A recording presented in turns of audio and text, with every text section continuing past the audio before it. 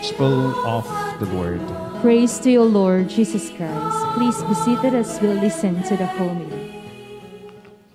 My dear brothers and sisters, on this 29th Sunday of the Ordinary Time, it is a special Sunday because this is the opening of the Synod of Synodalities.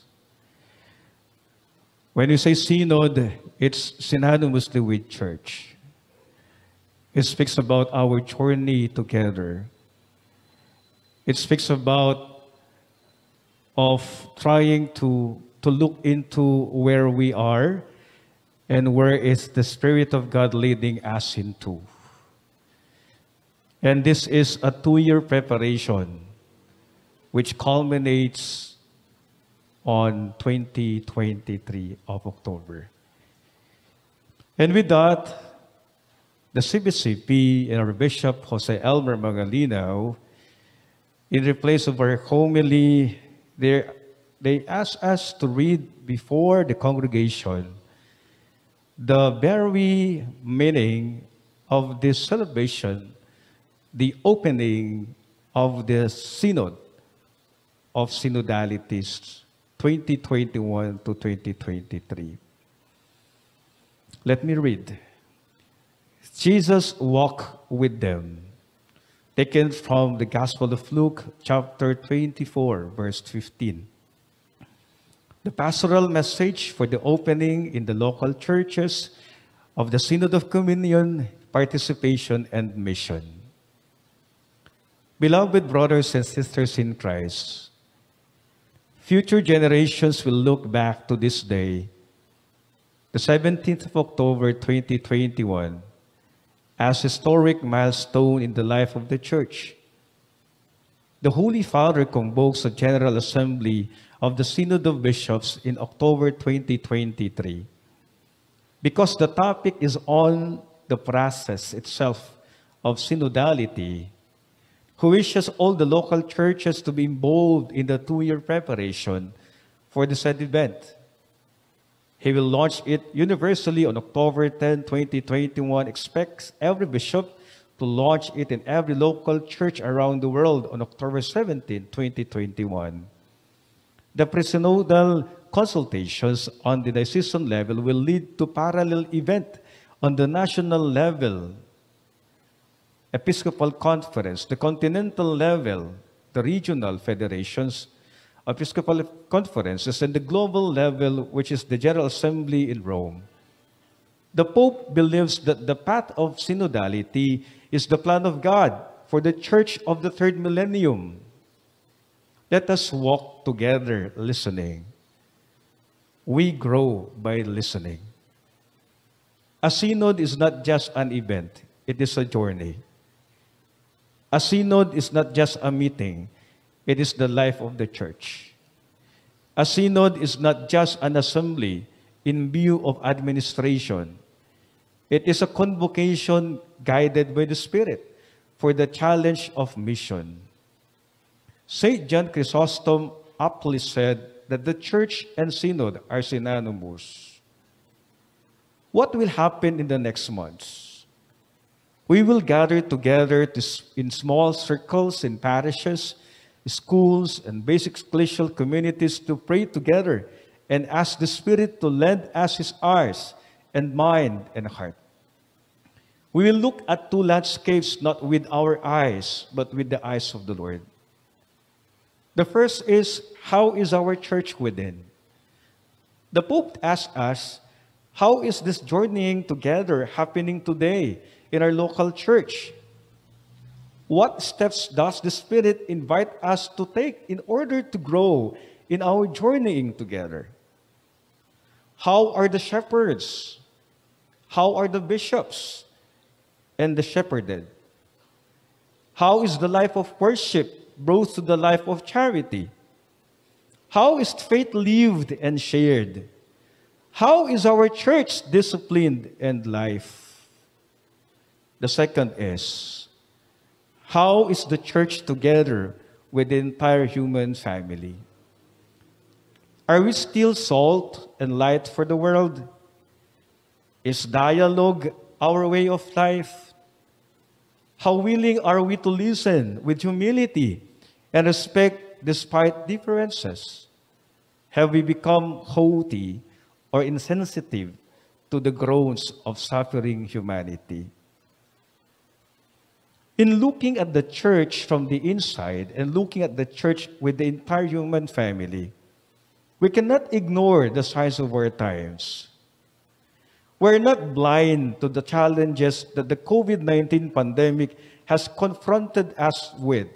We cannot disregard the sexual and financial scandals in the church and in government. We cannot overlook the attraction of secularism and materialism and the double-edged power of the digital world. We cannot brush off the erosion of ethical values and the idolatry of relativism. We are aware of the antipathy and disdain against traditional institutions, foremost of which is our church. The effects of ecological abuse, terror, and violence are too glaring to overlook. Our biblical inspiration comes from three actors, plus one. The first is Jesus, who was sent to bring the good news to the poor. The second is the crowd, the everyone of humanity longing for salvation. The third is the apostles, who guard the place of Jesus to make it easier for people to meet him. The three actors are important together. Without Jesus, the crowd and the apostles just pursue a political plot. Without the apostles to guard the Lord's place, Jesus will be a myth or ideology. Without the crowd, Jesus and the apostles will just be exclusive, self-absorbed sect. Only the three are important and inseparable, but there is a fourth actor that insists to enter, the opponent of the Lord. We must stand guard against the evil one who wants to separate the three or who want us to avoid the cross. For the Son of Man did not come to be served, but to serve and to give his life as a ransom for many. We must always remember that God wants all to be saved. Barriers need to be torn down. Bridges of encounter must be built. In matters of faith, unity, in matters of opinion, liberty, in all things, charity. And on this journey of the Synod of Synodalities, starting this year up to 2023, our first tool is sensitivity.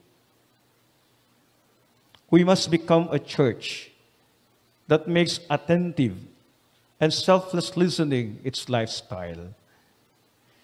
Sensitivity will gain for us a discerning heart to know the will of the Lord. It will win for us a deeper kind of perspective of persons and events that we may go deeper than the eyes we see with our souls.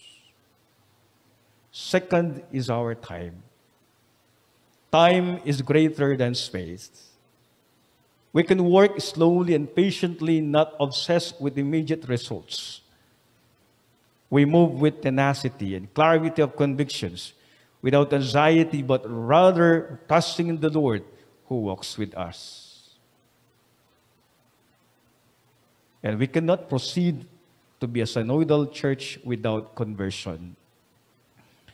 As Peter was instrumental in the conversion of the pagan Cornelius, Cornelius in turn was instrumental in converting Peter's limited cultural and religious mindset into an attitude of universality. In our previous plenary assembly in July 2021, the bishops agreed to conclude the pre-synodal consultations on the diocesan level and submit collated reports to the CBCP by February 11, 2022. Therefore, we will prepare for a 3-day assembly at the national level on March 7 to 9, 2022, so that we can submit a national report to the Synod General Secretariat by April 2022. We end with inspired words of Pope Francis to young people. My joyful hope is to see you keep running the race before you.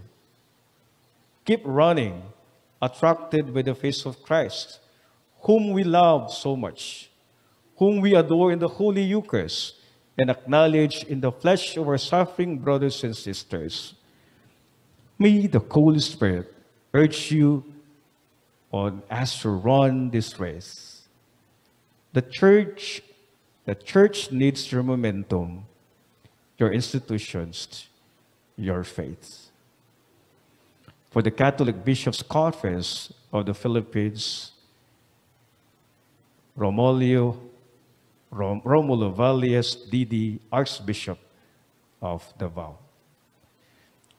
My dear brothers and sisters, as we have heard this pastoral letter, let us be guided and along this journey of the Synod of Synodalities, may we always keep an open mind and an open heart for this wonderful and meaningful journey of the Church.